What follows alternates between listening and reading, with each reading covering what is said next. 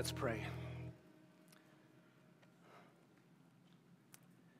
Father, do we understand what it means to hide in you, to be safe in you, to be secure in you and your precious Son and what he accomplished at the cross and the empty tomb for us? And Father, would you open our eyes this morning so that we might understand your word? Lord, we need you to come even from the outside into us. Do not let us rely on our own minds and our own thoughts. Penetrate us with your mind. Clarify life and death and sin, your own being, your own person, your own goodness, your own good news. Make it clear. Make the bad news clear. We ask it in Jesus' name. Amen. Please be seated. Well, let's take our Bibles. Let's open them up to Romans chapter 1. As you turn to Romans chapter 1, we're going to be in verses 24 to 32. We're going to, Lord willing, finish this chapter this morning. We just work our way through kind of one paragraph at a time. Sometimes we'll slow down and we'll take one verse at a time. I have a friend who preached through Romans, and it took him 7 sermons to get through the first 7 verses of chapter 1. And I thought, all of you are going to die before I ever get done if I do that, and me too.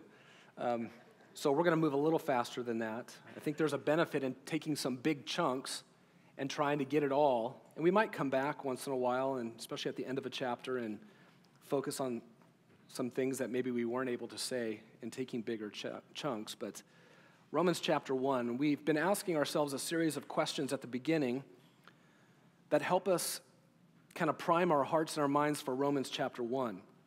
And this morning I want to do that again. I want to review some of those questions, and I want to even add some questions this morning. We've been asking questions like this: what, if anything, do you think is wrong with you? What, if anything, do you think is wrong with others, with society?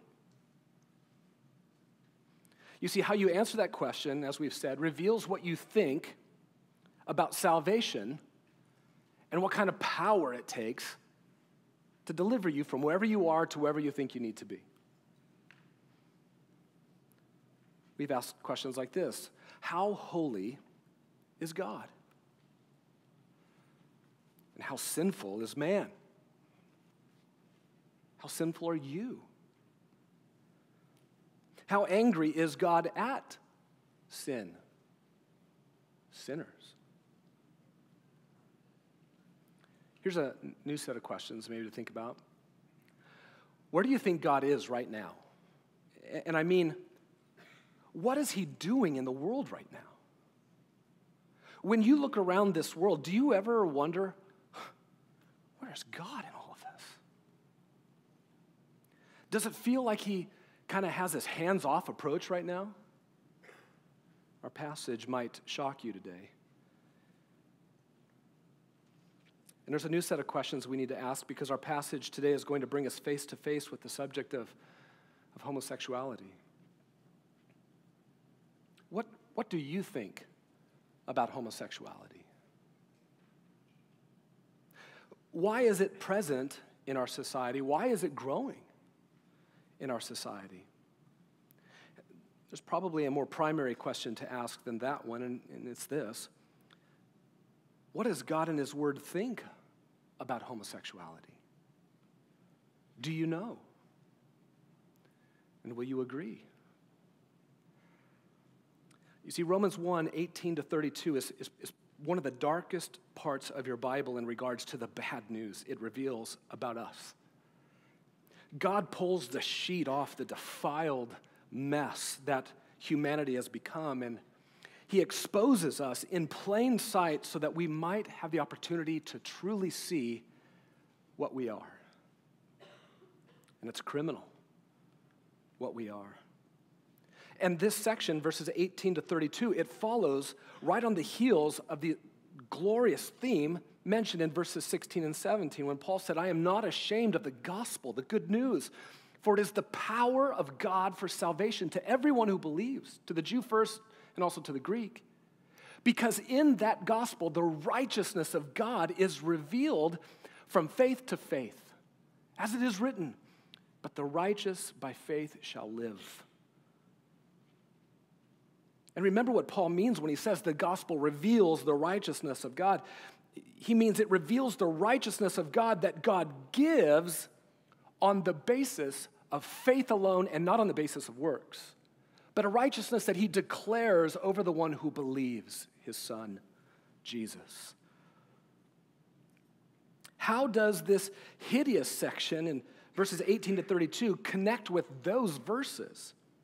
Why does the unveiling of man's wickedness and God's wrath follow immediately on the heels of Paul making it clear that God's righteousness is declared over the sinner only on the basis of faith alone in Jesus and not on the basis of good works? Well, Romans 1, 18 to 32 says something about the inability of all of us to perform a righteousness that God would accept. And verses 18 to 32 makes it clear that we're actually not even interested in God's righteousness, but we are filled with unrighteousness. Romans 1, 18 to 32 makes it perfectly clear that if we were to add any of our works to salvation, not only would salvation immediately and automatically be out of reach, but we would only provoke a holy God to even greater wrath against us. The reason God declares the sinner righteous on the basis of faith alone is because, verse 18, the wrath of God is revealed from heaven against all ungodliness and unrighteousness of men who suppress the truth in unrighteousness. Because that which is known about God is evident within them, for God made it evident to them. For since the creation of the world, his invisible attributes, his eternal power and divine nature, they have been clearly seen, being understood through what has been made, so that they are without excuse. For even though they knew God, they did not honor him as God or give thanks, but they became futile in their speculations, and their foolish heart was darkened. Professing to be wise, they became fools and exchanged the glory of the incorruptible God for an image in the form of corruptible man and of birds and four-footed animals and crawling reptiles.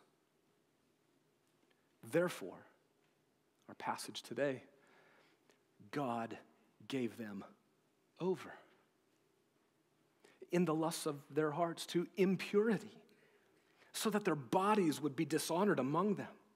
For they exchanged the truth of God for a lie and worshiped and served the creature rather than the Creator, who is blessed forever. Amen. For this reason, God gave them over to degrading passions. For their women exchanged the natural function for that which is unnatural. And in the same way also, the men abandoned the natural function of the woman and burned in their desire toward one another, men with men, committing indecent acts and receiving in their own persons the due penalty of their error. And just as they did not see fit to acknowledge God any longer, God gave them over to a depraved mind, to do those things which are not proper, being filled with all unrighteousness, being filled with all wickedness, being filled with all greed, being filled with all evil, full of envy, full of murder, full of strife, full of deceit, full of malice. They are gossips, slanderers, haters of God, insolent, arrogant, boastful, inventors of evil, disobedient to parents, without understanding, untrustworthy, unloving, unmerciful. And although they know the ordinance of God, that those who practice such things are worthy of death, they not only do the same, but also give hearty approval to those who practice them.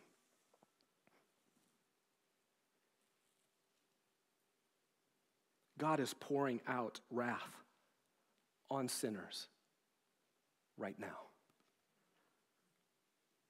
How will those who are condemned under wrath save themselves?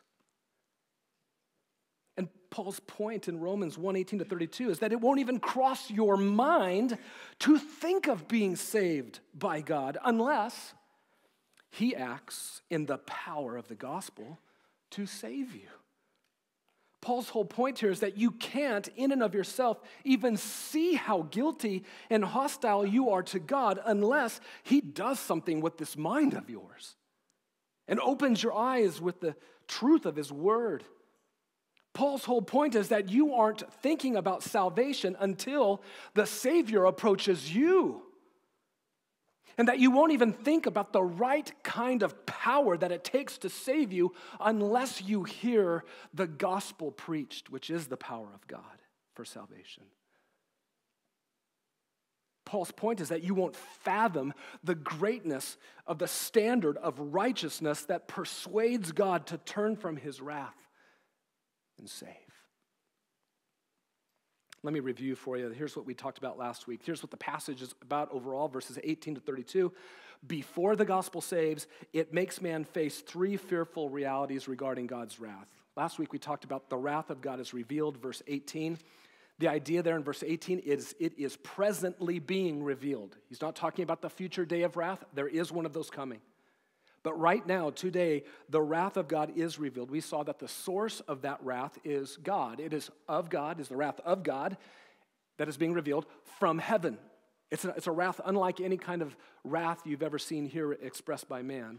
The objects of the wrath in verse 18 are the ungodliness and unrighteousness of men who are suppressing the truth. And that truth in wrath isn't helping men to be saved. It's only being suppressed by men who don't want to be saved.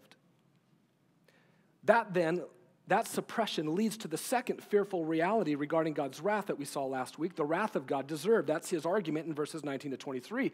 First, there were three inexcusable evidences against us. That which is known about God is evident within them, verse 19. And the reason it is evident within us is because God made that which is known about him evident to us. And when he makes something evident, it's evident. What in particular? God's eternal power and divine nature have been clearly seen in the sense that it has been understood. Verse 20. Three inexcusable evidences. And then the wrath of God is deserved in that there were 6 indefensible offenses. Do you remember that? Even though they knew God. They knew God, they didn't honor God. They knew God, they didn't thank God. They knew God, they became futile. They knew God, their foolish heart was darkened. They knew God, they became fools. They knew God, and they exchanged his glory for an image. Paul declared first that the wrath of God is being revealed and that the wrath of God is deserved, secondly. And now he's going to come back to flesh out in what sense is the deserved wrath of God being revealed right now. That takes us to the third fearful reality today regarding God's wrath, and that is the wrath of God inflicted.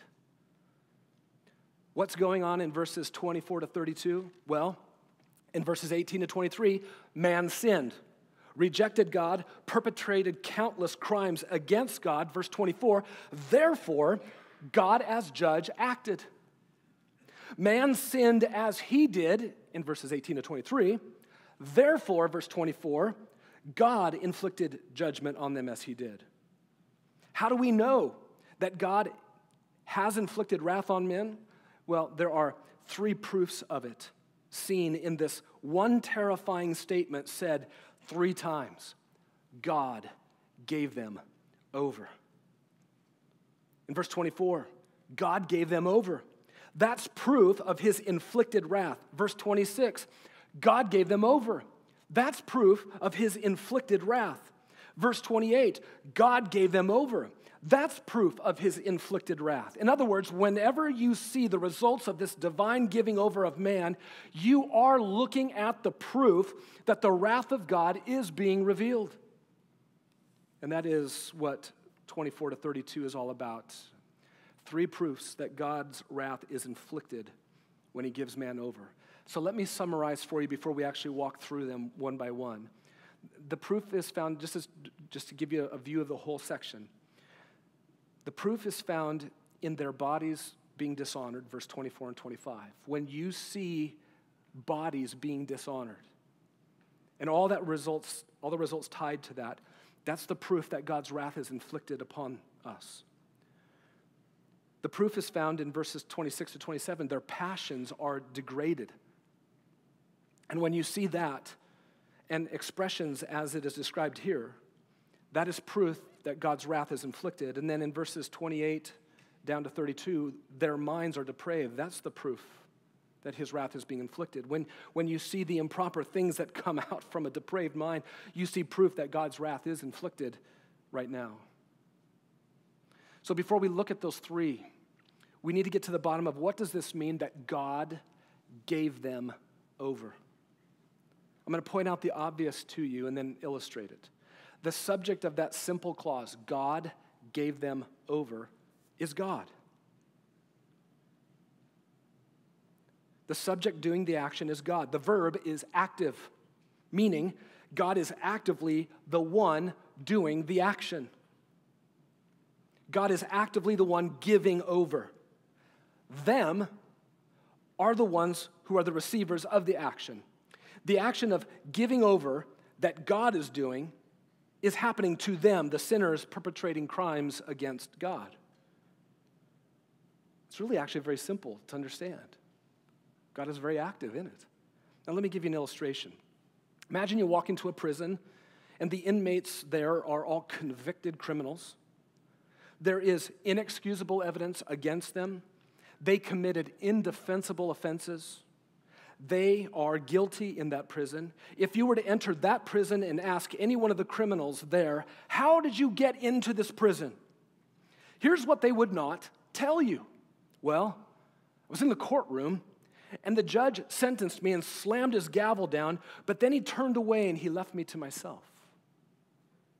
And then I don't know what happened, but then I just found myself here locked up in this prison cell. Rather, what would each criminal tell you? This. The judge sentenced me in the courtroom, and then he handed me over to this prison. From the moment the gavel slammed down with the guilty verdict, there was only a judicial hand upon the back of the criminal, pushing him out of the courtroom, pushing him forward and toward the prison. The criminal felt the active judicial hand of the judge on his back as he was pushed down the hall, and finally the criminal left and felt the judicial hand of the judge pushing him into the cell and the door slamming behind him. The judge gave him over to the prison. The judge was very active, had his hand on him the whole way. There was no hands-off approach of the judge. That is not unfair. That is not unrighteous. That's not unjust. It's right. And we know it. It's just. It's deserved. And that is us before a holy God. God gave them over. 3 times Paul says this. God did not take his holy, unrestraining hands off of his enemies and then left us to ourselves as we lowered ourselves further down into the abyss of God's wrath below. God gave them over doesn't mean anything like that. Rather, God put his holy, judicial hands on our backs, and he delivered us down into the cesspool of our filthy sin that we loved instead of him already. And there we were imprisoned judicially by him. God was not hands off in giving over his enemies. The wrath of God is revealed from heaven whenever you see the evidences where God has put his judicial hand on us and has given us over. Let me take you back to some of the questions. What do you think is wrong with you? Do you even know? That God has sentenced you and handed you over to your prison. And what do you think you need to be delivered from? What has to happen so that the holy judge will take his judicial hand off of you and instead lift you up and out? And do you ever wonder where God is in this world? Well, this tells you. He is actively present today, everywhere, giving sinners, his enemies, over to their prisons. Now let's take this one at a time. Where?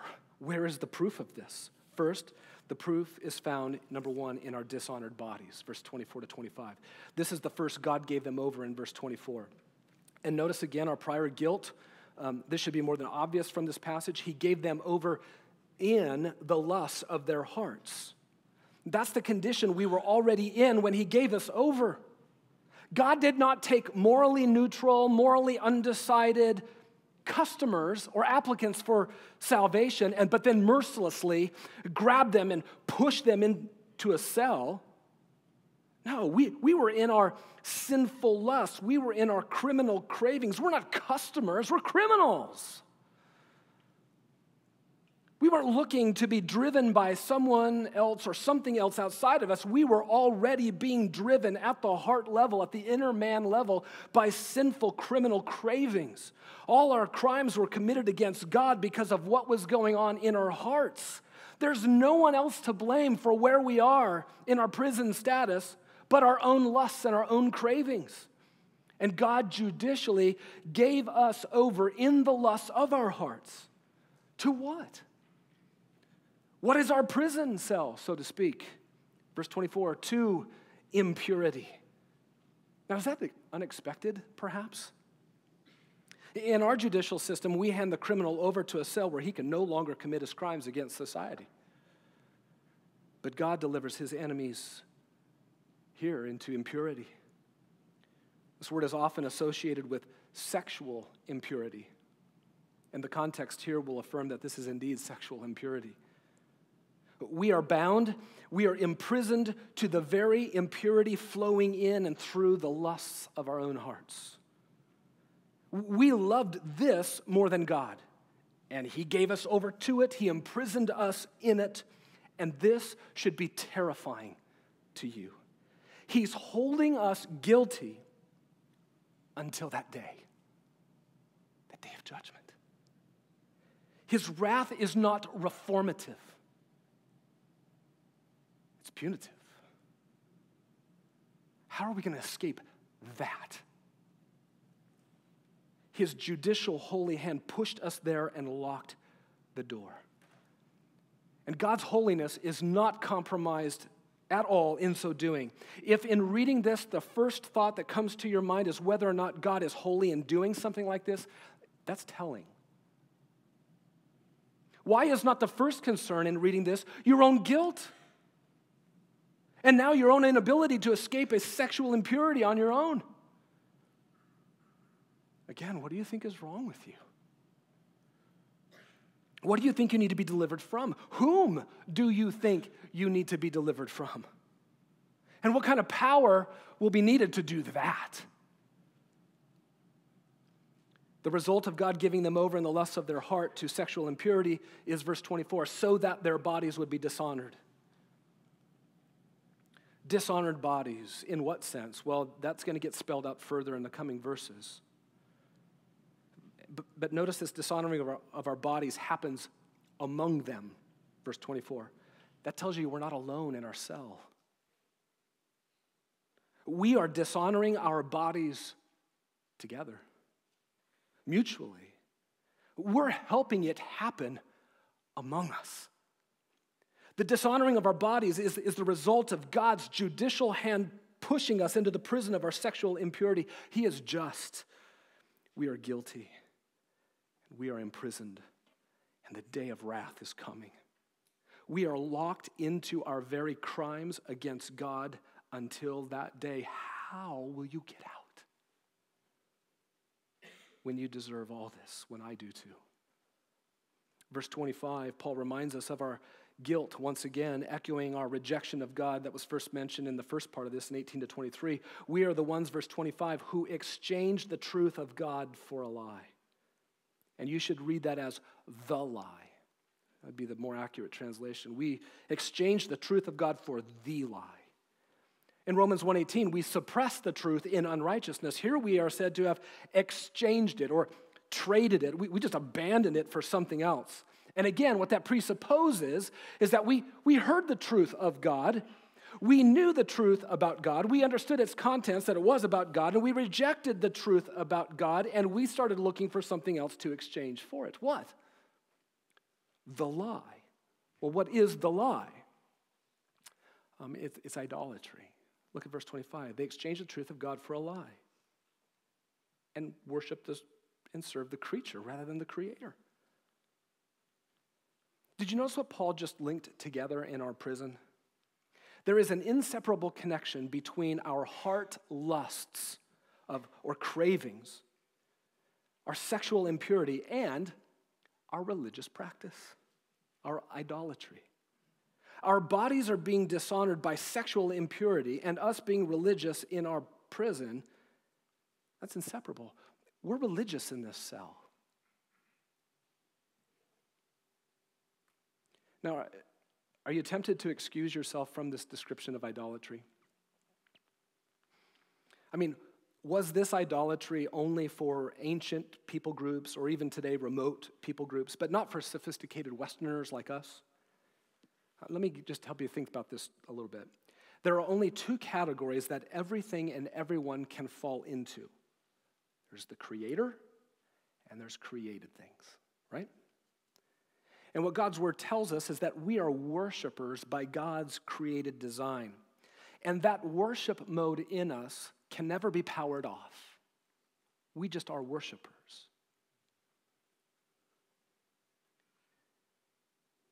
And so that means there are only two worship options. We will worship the Creator, or as worshipers, we will worship created things or the creature. You and I are worshipers, and you are worshiping something or someone right now, and your options are either the Creator, God, or the created thing or the creature. And most commonly, what sophisticated Westerners do is they worship themselves or the cravings of their own hearts. Nowhere in Scripture, including this passage, will you find a third category, especially one that is morally neutral or undecided. You will also find nowhere in Scripture, including this passage, that you've turned off your worship mode somehow. You found the button and just turned it off.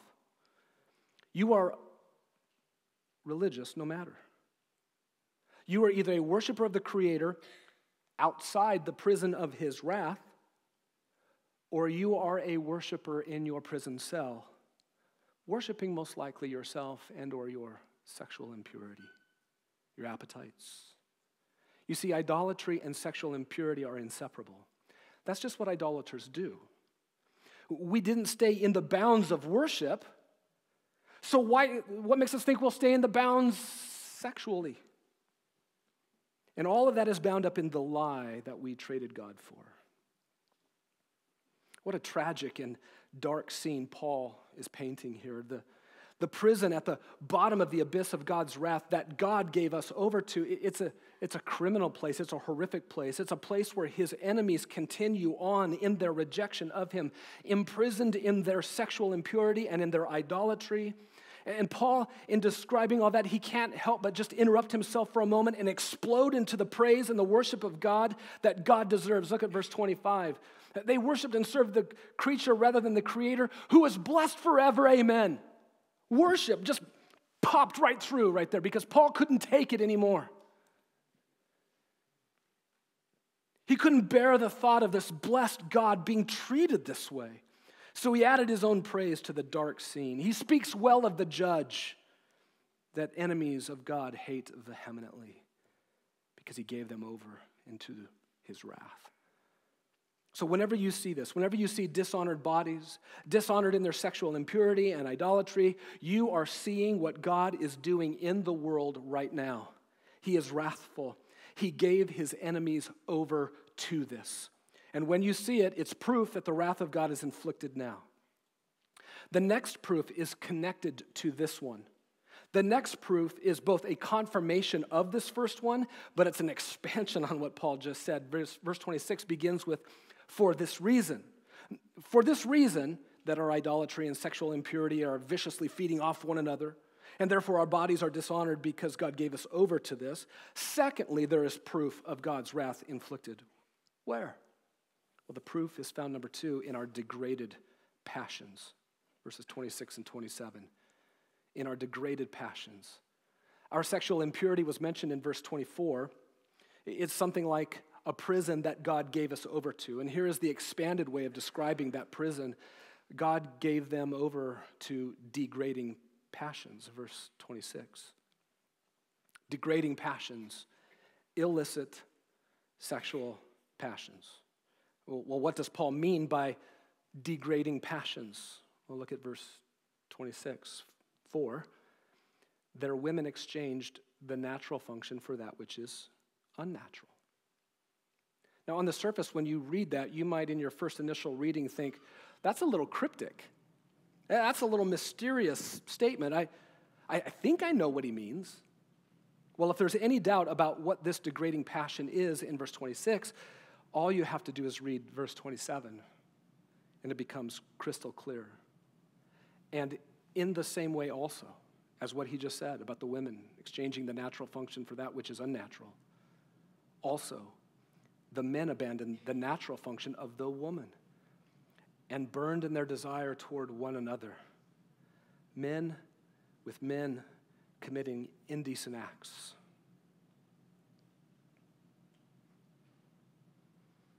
He's talking about homosexuality. The degrading passions is homosexuality. Just back up and think about where we've been. Let's back up and kind of walk back to where we are here. Think about what Romans 1 is saying. This is a judgment context, right? We are worshipers by design, but we threw away the worship of God to worship ourselves. Verse 23, we exchanged the glory of God. Verse 25, we exchanged the truth of God for a lie and worshiped and served the creature rather than the creator. God made himself known to us. Verse 19, the truth of God was clear to us, but we chose the lie of idolatry instead of him. We are steeped in the lusts and the cravings of our hearts, and so God judicially put his hand on our back, and he headed us down the hall, and he judicially pushed us into the prison that we earned and that we had merited. That prison is our imprisonment to our sexual impurity, in which we will dishonor our bodies together. We are imprisoned to our degrading passions and express that in our homosexual practices. When you see that in a life, in a woman, in a man, what are you seeing? You are seeing the present wrath of God being inflicted. You're seeing God's judgment. He says it again in verse 27. They are receiving in their own persons the due penalty of their error. When you see that in a life, it is proof of God's wrath. If we deny God, if we deny that he is God and we don't honor him as God, what prevents us from denying the natural design God made for heterosexual sex in the context of marriage? If we made the most severe and the most tragic and the most criminal denial first, the denial of God, what prevents us from denying what is natural in sex? If we crossed the boundary of worshiping the creature instead of the creator, it's actually an easier thing to cross the sexual purity boundary. And this is exactly what God gave us over to in wrath. Boundless idolaters with no boundaries, imprisoned now to their boundless sexual impurity. Listen, we had no interest in obeying God's holy passions, so he imprisoned us to be enslaved by our own degrading passions.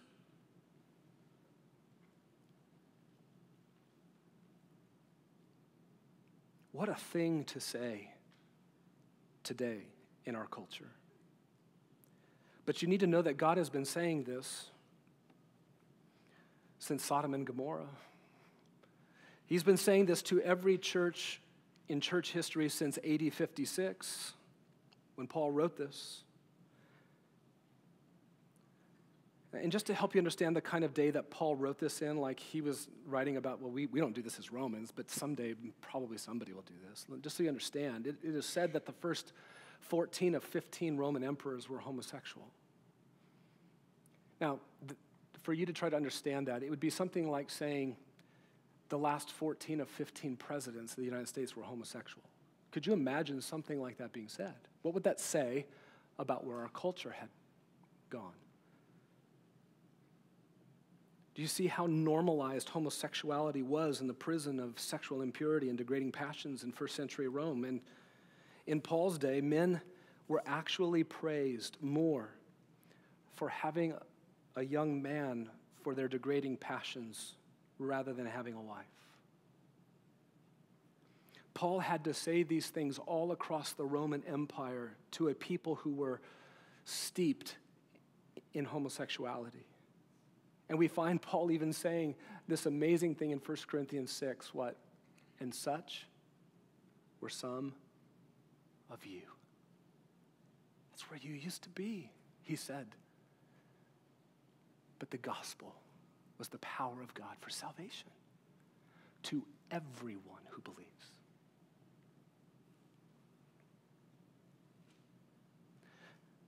Now, let's allow this context to help us just think clearly and biblically about this on a couple of things. Whatever a person may say to you, whatever our culture might say to us about how natural homosexuality is, we know the Bible says just the opposite. It does. It is unnatural.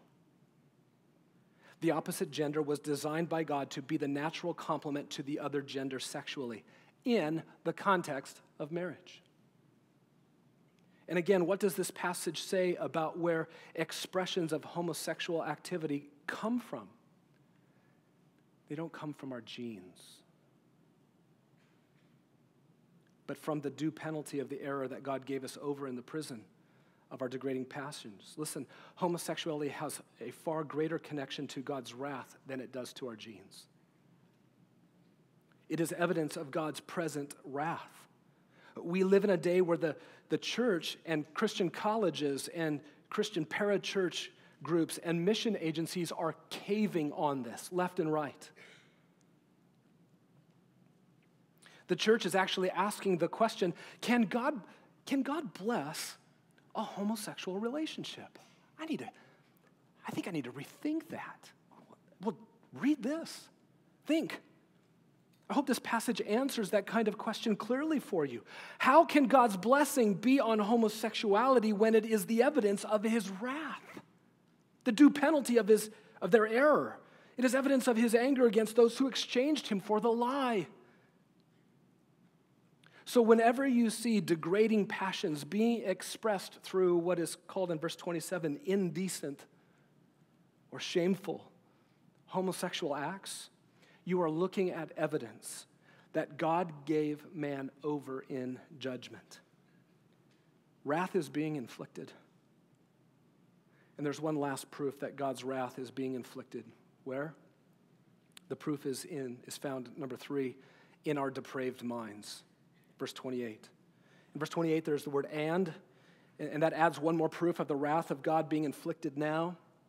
The main statement or the main clause is found halfway down through verse 28. You can see it there. It says, God gave them over to a depraved mind. That means to a worthless mind.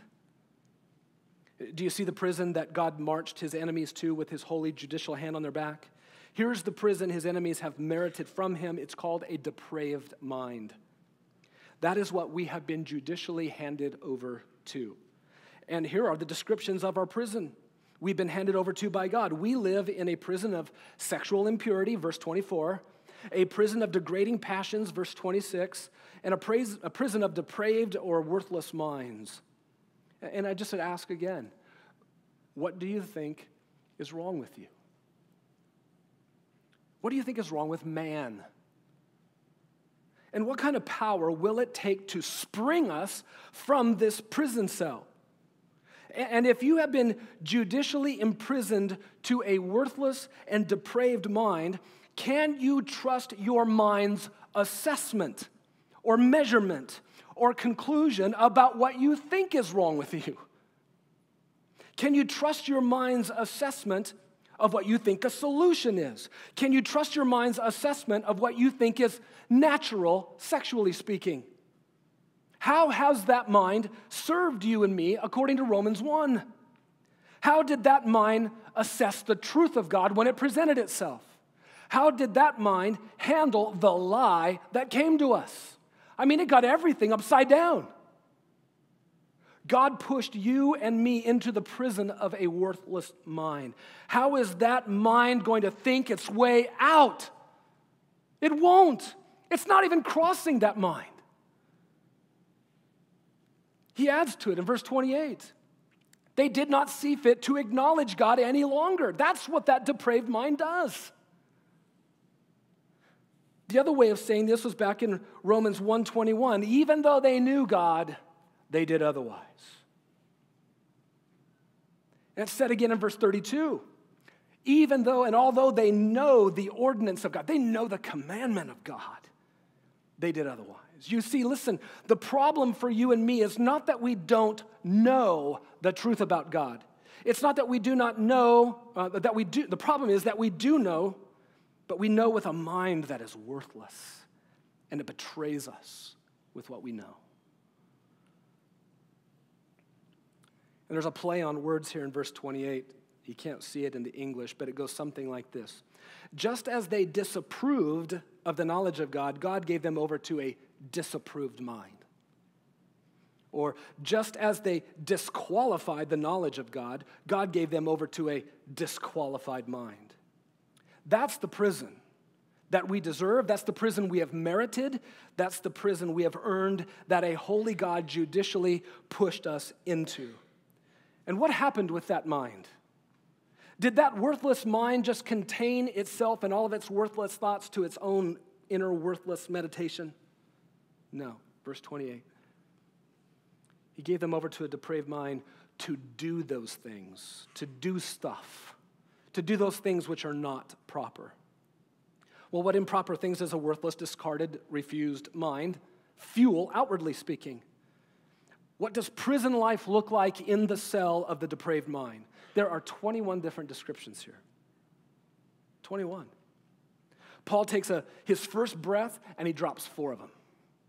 Then he takes a second breath and he drops 5 of them. And then he takes one last huge breath and he drops 12 of them. And when you see these improper things, you are seeing the wrath of God presently being poured out. These are the proofs that we've been banished to a depraved mind, judicially so. Here's Paul's first breath. The first 4 start with being filled with all. Do you see that in verse 29? Being filled with all. In other words, these first 4 are not tempered or carefully measured out by us so as to not display too much of it. Being filled with all unrighteousness. Just full stop. Isn't that the problem? Isn't that the problem? This is why the gospel reveals God's righteousness. Because we are filled with all unrighteousness. Because our unrighteousness dominates us, it fills us. How on earth could we, from that overflowing unrighteousness, ever generate our own righteousness that God would accept? There's only one righteousness in your prison that God will accept that could move him to deliver you, and it is a righteousness that you don't possess, but that he's willing to give on the basis of faith alone in Jesus. Being filled with all wickedness. That's unrestrained hostility against others in the cell. Being filled with all greed. That's the relentless urge in the prison to acquire more from others. Being filled with all evil in the prison. Full of the desire to injure each other and hurt each other. When you see these improper things, you are looking into the prison of a depraved mind that God judicially pushed us into. It's evidence of his wrath. Paul takes a second breath. And he drops 5 more, full of envy. That's the hate that arises in the heart toward one who is above us in the prison cell, or one who is what we are not, or who possesses what we can't get in the cell. And then we are full of murder in the prison. That follows right on the heels of envy. That's like Cain killing Abel after Abel's sacrifice was accepted, but Cain's wasn't. Envy led to murder. Full of strife. If we won't kill each other in our prison cell, we'll at least contend with each other at every possible point. Full of deceit, we bait and switch each other out to manipulate each other. Full of malice, we hate each other. And when you see these improper kinds of things, you're looking into the lifestyle of the prison of a depraved mind that God judicially pushed us into. It's evidence of his wrath. Here's his last breath. They are gossips. We whisper about each other in our prison, peddling evil reports about one another. We are slanderers in our prison, openly misrepresenting each other. We are haters of God. That pretty much says it all. If we're this way in the prison of a depraved mind, how will we turn to God if we hate God? We are insolent. We treat each other with contempt in the prison cell, just like we treated God with contempt. And the next two together, arrogant and boastful. We have way too high of an opinion of ourselves in our prison, and we make big claims about ourselves in the prison. In that prison, we're inventing evil. We're looking for more hateful methods of offending God and hurting others. And do you know what else we do in that dreadful, awful prison of a depraved mind? Kids, we disobey our parents. When you see disobedience to parents, kids, that's actually evidence of God's wrath upon us, and we need a Savior. I mean, look at the other items in this list. And be sure to not think about disobeying parents as something not as bad as murder or dangerous as wickedness. Disobeying parents runs with wickedness in prison. We are without understanding there. There's no discernment in that prison cell that's going to think of the right way to get out. We are untrustworthy in that prison. We are faithless. Nobody should put any confidence in us. We don't keep our word in that prison, and we are unloving in that prison. In Paul's day, it was a word that was used for infanticide, meaning if you had a baby and you didn't want the baby, you just gave birth to the baby and left the baby out in the street. You exposed the infant. Or if your infant was born weak, you drowned it. Or if your baby was born deformed, you drowned your little baby girl or boy. Today, we would call that abortion. You see that? It's evidence of God's wrath. We are unmerciful. We are not willing in that prison to make peace with anybody. We won't cease from hostilities. And when you see these improper things, you are looking into the lifestyle of the prison of a depraved mind that God judicially pushed us into. It's evidence of his wrath. And here is the tragic truth about us all in the prison of a depraved mind. Look at verse 32.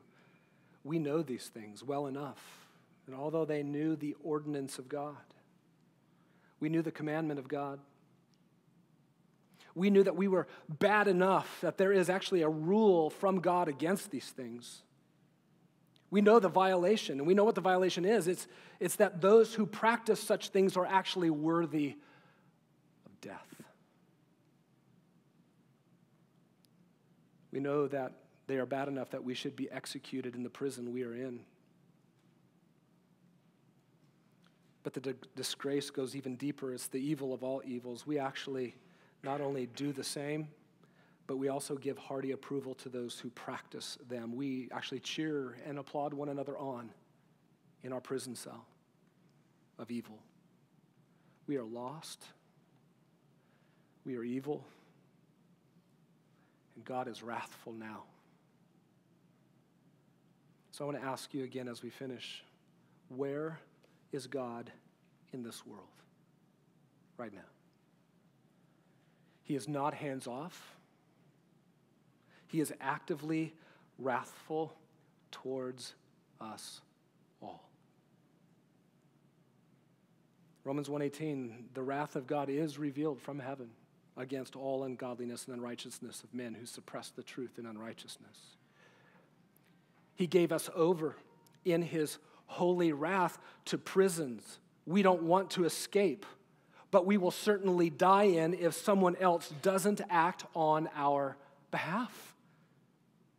So where is God?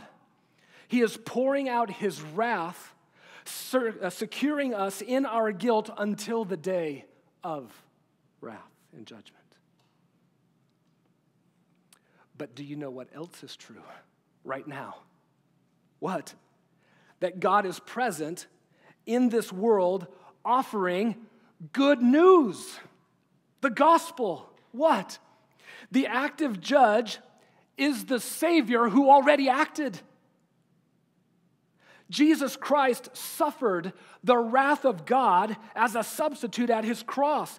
He committed none of these improper things. He only had a pure heart. He only had a holy mind, and his body wasn't dishonored by any sin, except when he hung on the cross and was dishonored by mine and yours, believer.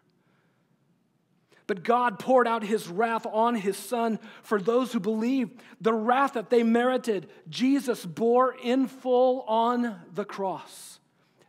God is preaching that good news.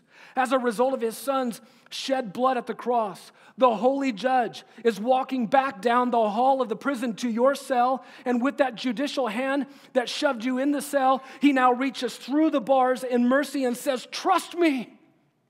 Believe my Son. Believe that what my Son and I did at his cross and empty tomb is sufficient to save you. Don't work for anything in here. There is nothing in you, there is nothing going on in the cell that would ever appeal to me. Believe and believe only, and you shall be saved. I will declare over you a righteousness that will turn my wrath away, because Jesus turned it away at the cross in his death. Believe, and my righteousness is yours. And where, God would say, where I see my righteousness, I save. I deliver. Have you believed Jesus this way? Will you believe Jesus this way? Let's pray.